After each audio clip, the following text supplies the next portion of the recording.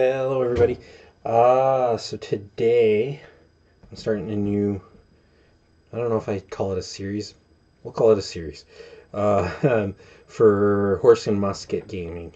I was going to call it black powder gaming, but I do more than just the rules black powder. I do all kinds of horse and musket gaming, from everything from French and Indian War to American Revolutionary War to Napoleonics, American Civil War. So I just thought, we'll call it horse and musket. So I was setting up to do some basing, and I thought I'd just turn on the camera. I'm just putting down my sand and gravel mix for uh, the basing I use for my Napoleonics for the peninsula, so for Portugal and Spain.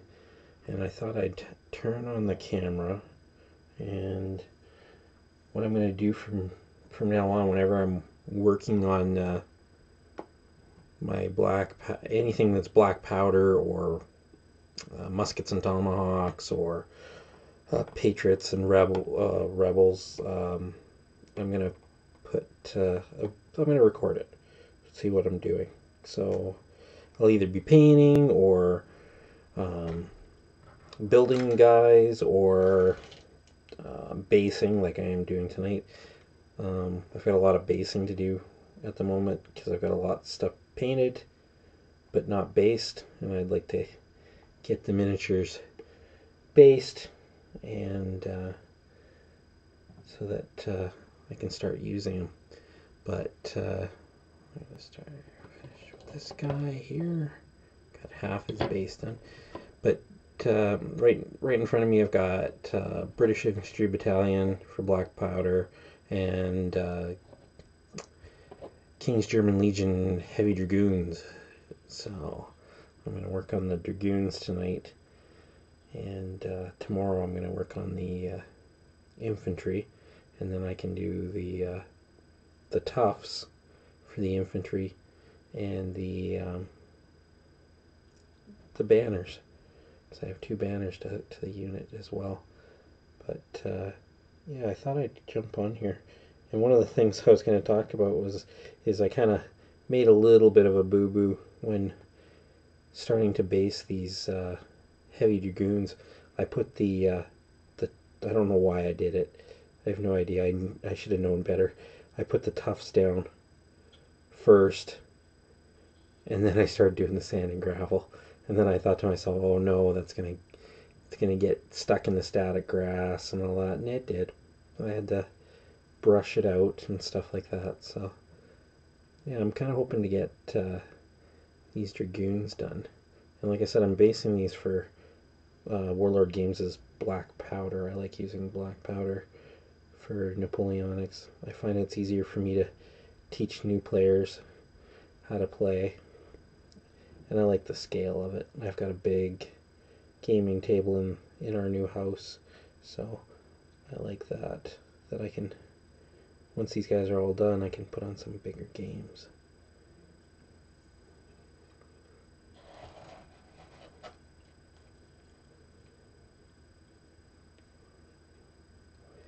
Yeah, so blow off the excess sand, knock it off the flowers. There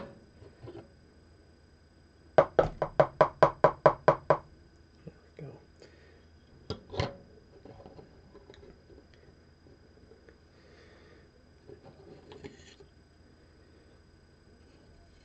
The other thing is, I think this will also encourage me to get some stuff done if I'm trying to record something on a fairly regular basis. I don't know if I'll do this every week, but I think I'll do it at least a couple times a month.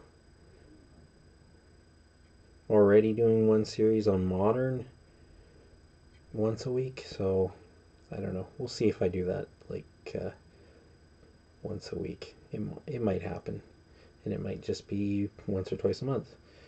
But I wanted to record this because I'm sitting here and I'm like, oh, I'll just record it. I'll just record me yammering on about black powder and horse and musket games and paint my guys, because I'm going to be doing that anyways.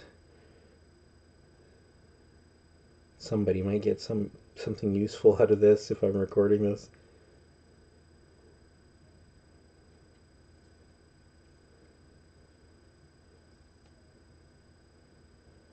Like, as in, don't stick your static grass tufts down until you've done the sand and gravel. That's a good one.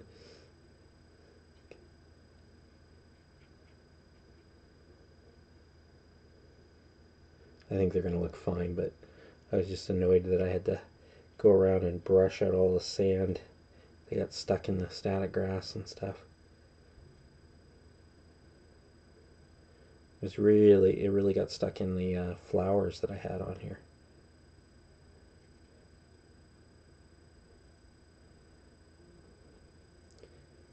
And once I put on the how I do the basing for these guys is I've got a sand and gravel mix that I use that looks like dirt and sand, and when I use it for Spain and Portugal, it's got a very light tanny, light brown color. And then what I do is I put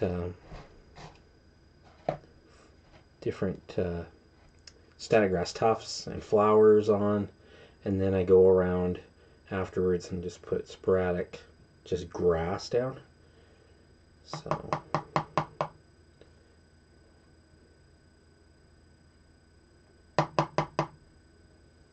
that out.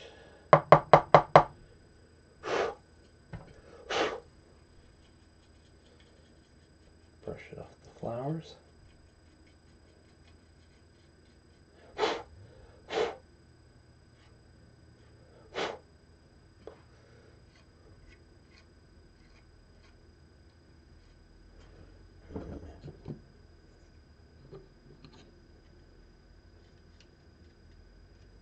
But I thought, sitting here basing and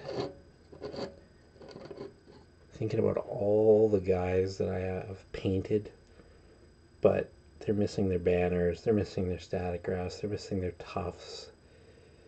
So I should get on that, play some games once they're done.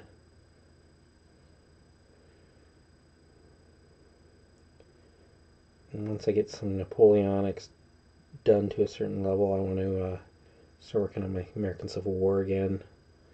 I was basing them up for sharp practice, but I played some games and it was okay, but it wasn't the game I was looking for. So I'm gonna try. I will be playing it with black powder because I've got the supplement for black powder for American Civil War. I will be playing that, but I wanted to play something a little bit smaller in scale to begin with till I get enough miniatures to play black powder. So I was thinking maybe Rebels and Patriots or something along those lines, and trying it out till I get enough units painted up. But we'll see how it goes. But I've got a whole bunch of my American Civil War based on washers and on magnetic movement trays for sharp practice. So I'm trying to think of what I'm going to do. It's not a big deal to move them and stuff to a different like basing system. So I'll have to see what I can do to figure out which rule system I want to do.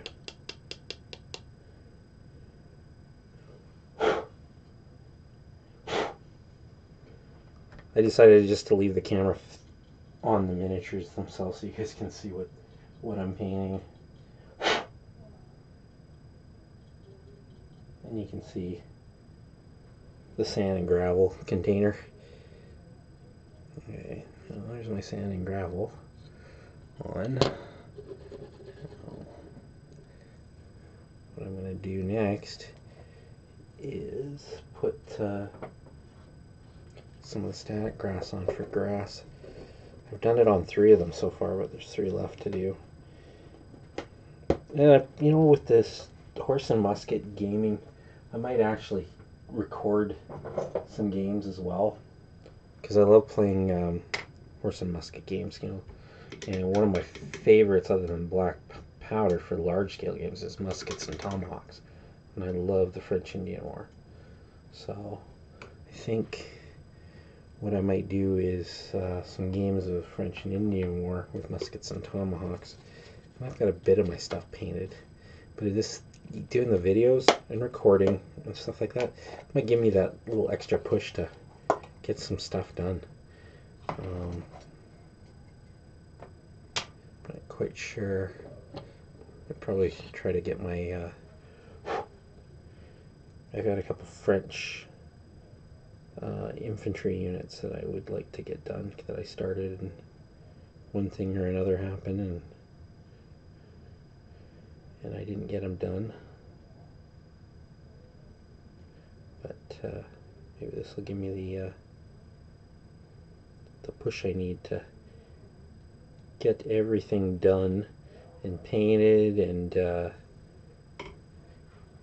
get it out on the table. So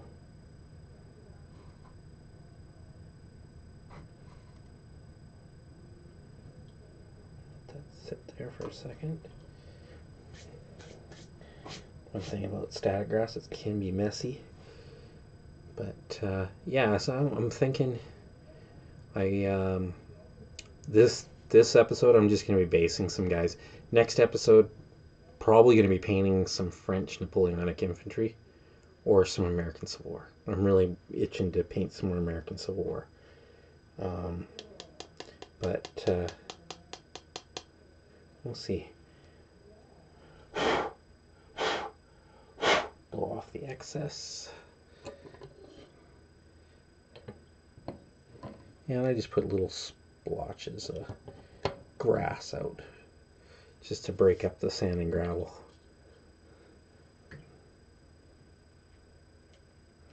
I like this mix.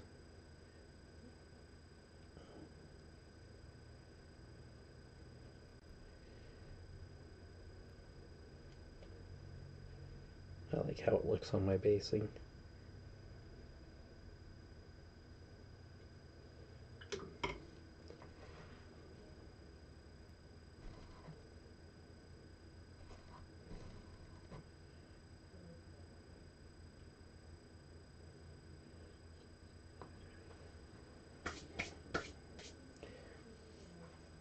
I'm trying to decide whether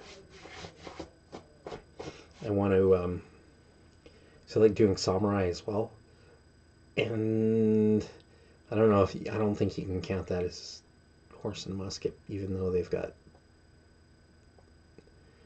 rifles and very primitive rifles and very primitive cannons. I think I'll leave that for something else. Maybe I'll do some. So I've got lots of ancients I need to paint as well. So maybe I'll do it there. But we'll see.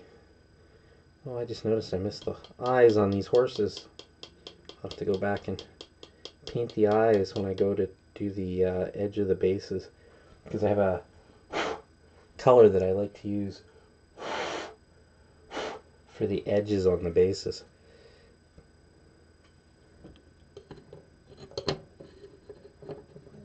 Sit there and dry. Oh, the guy's popped off his horse. My bugler.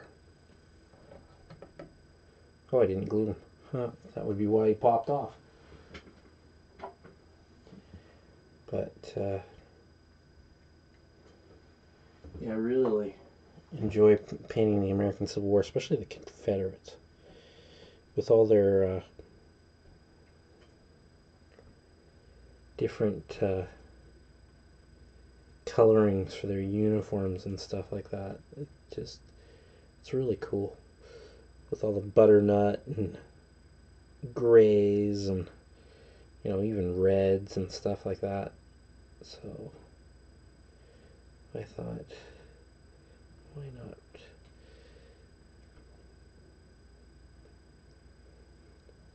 I'm going to put a little bit on this one.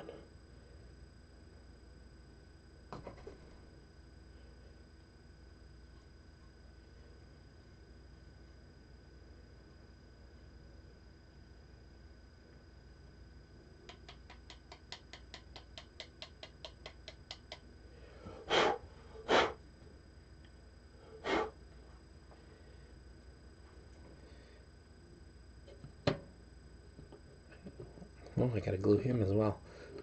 Apparently I didn't glue the metal command miniatures onto their horses. So I'll have to do that. I'll have to remember about that. But that's it for my basing on these guys. I think what I'll do now is do their edging on their bases and see how far I can get with that. And what I might do also is do the horse's eyes. But probably going to stop the video here pretty quick because I don't think that's an exciting thing to watch. But I just wanted to jump on, do a video on Horse and Musket. I'm kind of hoping that, you know, I get some good feedback and people ask questions, you know, and stuff like that. And you can get some conversations going. Like right now, I'm really, I think I'm going to concentrate on doing Napoleonics, getting the basing done on all the units that I've painted over the years, because I realized how many of them I didn't do the basing, and I didn't do their banners because I hadn't done their basing, and they just don't look right when you've got poles, basically long spears with no banners on them. So I'll be doing that. I just need to. I'm thinking, you know, doing a regular video thing or semi-regular video thing will kick me in the butt to actually get some painting done. I paint quite a bit, but for some reason I always get like most gamers, I get distracted by new shiny things. Like right now I'm doing 10 mil modern. So, but I figure if I even did one night a week where I did some Horse and Musket, I would be able to get some stuff done. And I think I'm going to call it at that, and I'm going to hit the stop button and not bore you guys too much with me painting the brown edge on a base. So I'm gonna let you guys go. You know, hit subscribe, hit like. You know, if you have any comments, please leave them below, and I will try to answer them as best I can. And if you guys have suggestions for stuff, please feel free to add that to the conversation. Okay, guys, thanks, and have a great day.